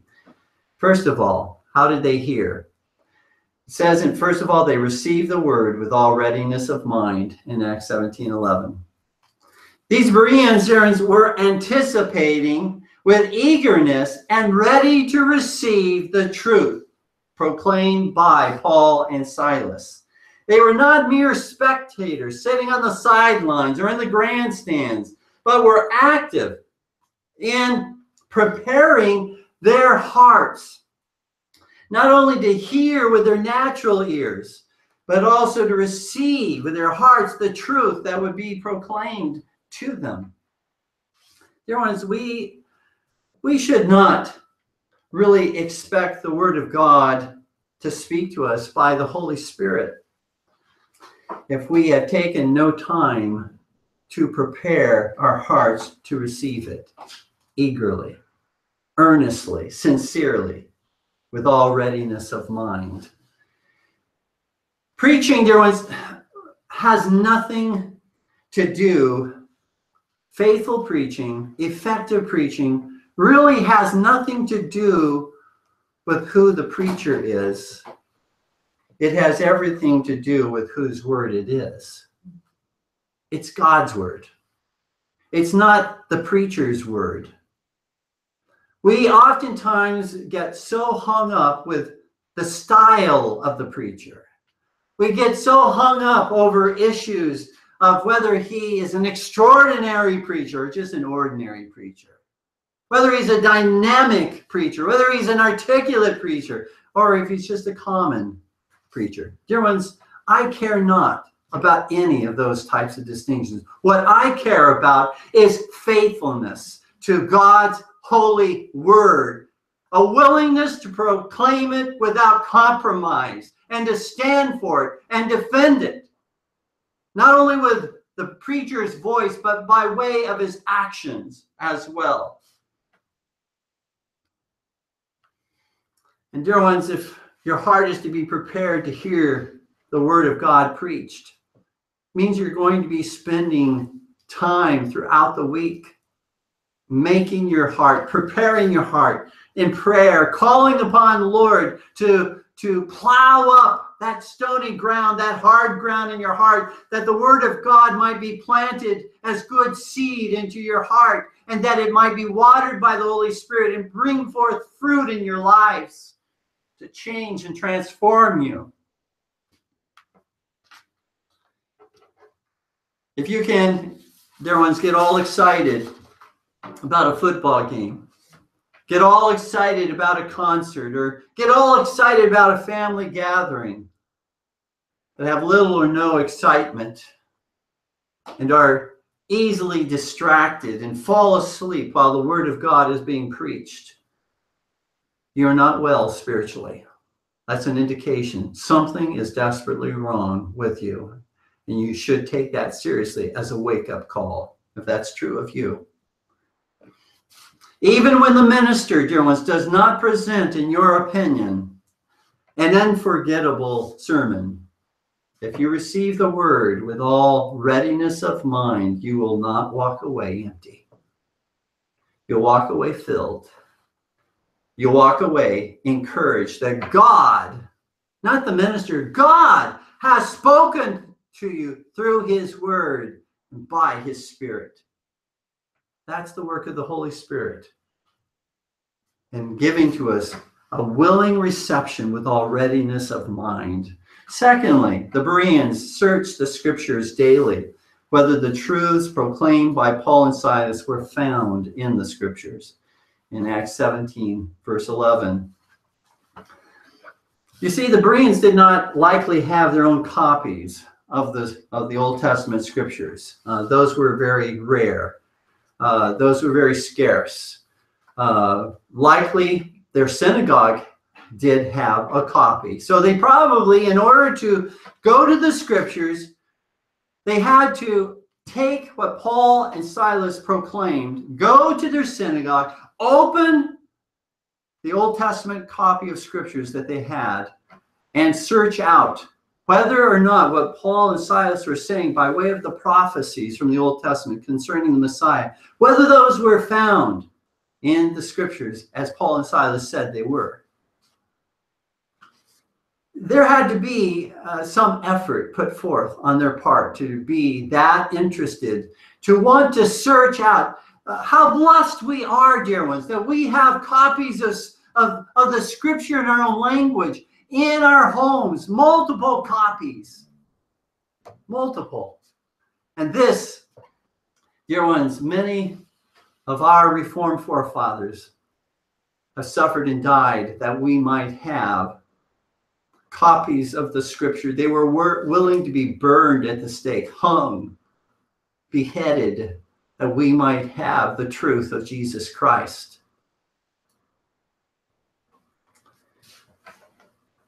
The teaching of Paul and Silas, dear ones, was only as good as it was agreeable to the scriptures. The Bereans, dear ones, are not here criticized for comparing the words of the apostles to the word of God, but rather they are commended for doing so. Your love for Jesus Christ should be manifested, dear ones, by your desire to compare what is preached from this pulpit to the whole counsel of God that you find in Holy Scripture. Scripture, dear ones, alone is the infallible standard for doctrine and for practice. Our creeds, our confessions, our catechisms, and our covenants are only authoritative as they are agreeable to the infallible standard of God's holy word, which we believe them to be agreeable to the standard of God's holy word. Searching the scripture means that you take, dear ones, notes, either writing them down or mental notes. You take notes and you discuss with your family. You think, you reflect upon the sermon after it's preached. You pull aside, you try to have some time to reflect upon what was preached this Lord's Day. You discuss it. You ask your family, are there any questions? Did you understand what was said with regard to the preaching of God's word? So there should be, again, that type of going over and comparing what the minister says to what God's word says.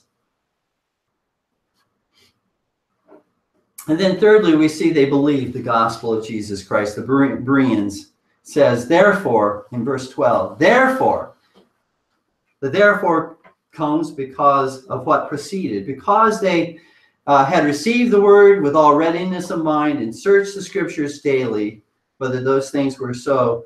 Therefore, because of that, many of them believed. Many of them believed. You see, when the means were blessed by the Spirit of God, that is, receiving with all readiness of mind and searching the scriptures, the end was realized by the Spirit of God. They believed the gospel of Jesus Christ that was preached to them. In fact, many of the Jews, it says in this particular instance, many of the Jews in Berea believed, together with the Greeks who attended the synagogue meetings, and along with, again, honorable women in the city. This was the result of effective listening. Faith in Jesus Christ grows and abounds and affects others around us when we effectively listen. We're taking it in because, dear ones, as we take it in, we're showing our faith and trust in Jesus Christ, and faith is contagious. Faith in Jesus Christ is contagious. The kingdom of God, dear ones, advances by this means. Not only by means of effective preaching, but by means of effective listening. And once again, the enemy is just around the corner, waiting to sabotage the work of God. In Acts 17, verses 13 through 15, the Jews from Thessalonica appear in Berea, 50 miles away, to stir up trouble in Berea against the truth of Christ and against the apostles. But the enemy does this in order always. The enemy knows he cannot destroy the truth of Jesus Christ. He knows he cannot destroy Jesus Christ, who reigns over him. And so he seeks to discourage us by the trials, by the tribulation, by the persecution that come our way. The enemy seeks to discourage and to tempt us to believe the lie that Satan is in control and all is lost. We might as well just give up. When those times, like huge trees, tall trees surround us, we feel swallowed up by them. We might as well just give up. The enemy does not, as we said, do so to discourage Jesus, but to discourage us. Jesus Christ, King Jesus Christ, is fulfilling, however, his plan in building the faith of his people through what we suffer for him. We may only be able, dear ones, to see the enemies that threaten and intimidate us, but that is when we must, by faith, even when that's all we see, that's when we must shake ourselves. That's when we must be brought to see that we will be destroyed. We will be overwhelmed if that's where we keep our eye, is upon the enemy, upon the circumstance, upon that person. That's when we will be swallowed up. We must, by faith, soar above the enemy to view the battle from heaven's perspective, from Christ's perspective, who's not shaken, who's not moved by anything that we go through, but lives in everlasting peace because he is bringing all things to his own wise, loving, appointed ends for his people. The kingdom of Jesus Christ, dear ones, is invincible, just as Jesus, our King, is invincible. The kingdoms of this world, dear ones, will, not might, the kingdoms of this world will one day become the kingdoms of our Lord and of his Christ, according to Revelation 11:15. That's as certain to happen as anything else that you believe is certain. The deity of Jesus Christ. The fact that God will bring the nations unto himself is as certain as the fact that Jesus is God. I wonder, dear ones, as I close, have you become discouraged because you not see the growth of Christ's kingdom in your life, in your home, in the church, in this nation? Jesus said it's like the kingdom of God is like a mustard seed. the smallest of seeds at that particular time, known at that time in history in which Jesus spoke this. That is growing. That mustard seed is growing and shall continue to grow until it fills the whole world, and birds are able to occupy the branches of that mustard tree. You see, this is heaven's perspective. That's heaven's perspective of the kingdom of Christ. That's not the world's perspective. That's the perspective that we must continue to embrace. Christ's kingdom, regardless of what is going on in this world, your life, your family, Christ's kingdom is advancing. It is moving forward. If you are discouraged today, if you are depressed, if you are overwhelmed by the enemies that seem to surround and engulf you as a child of God, it is because, dear ones, you are only seeing with your natural eyes and listening with your ears. You're listening to the suggestions of Satan that all is lost. Nothing will change. You might as well surrender. This is the battle that is constantly waged in your mind and in mine. That is the battle for supremacy of your mind and of your heart. Who will you believe? Satan, the liar, or will you rather believe Jesus, the way, the truth, and the life? You see, Moses had the same decision to make. He had the same decision. By faith, would he choose by faith to suffer affliction with God's people rather than enjoy pleasures of Egypt, the power of Egypt for a season? Hebrews 11 says, he esteemed suffering for Christ greater riches than all the treasures in Egypt. For he was looking beyond. He wasn't merely looking at the circumstances. He was looking beyond what he could see with his natural eyes, and by faith saw that Christ was seated on his throne and that the kingdom of God would prevail over the greatest empire at that time, Egypt. Dear ones, call the enemy a liar and stand by faith with Jesus Christ. Jesus Christ, the King, who is advancing his kingdom, and his kingdom will fill all the earth. Amen. Please stand with me in prayer.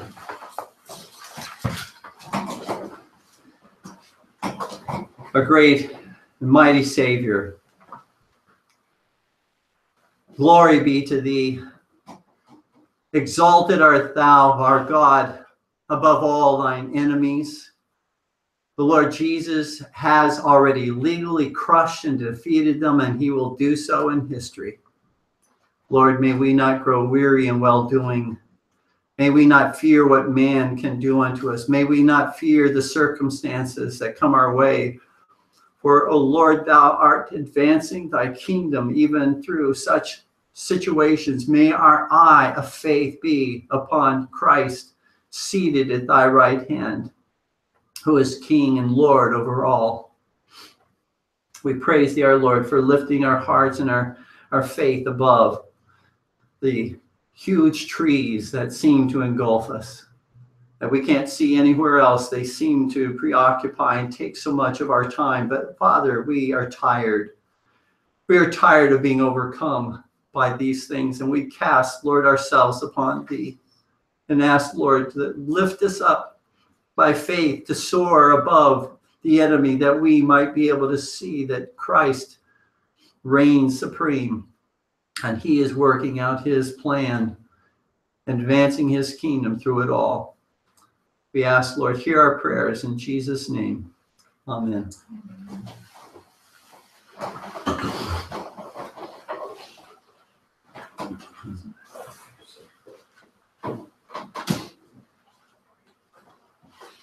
Please take your psalters and turn with me to Psalm 104. And we'll be singing verses 16 through 23.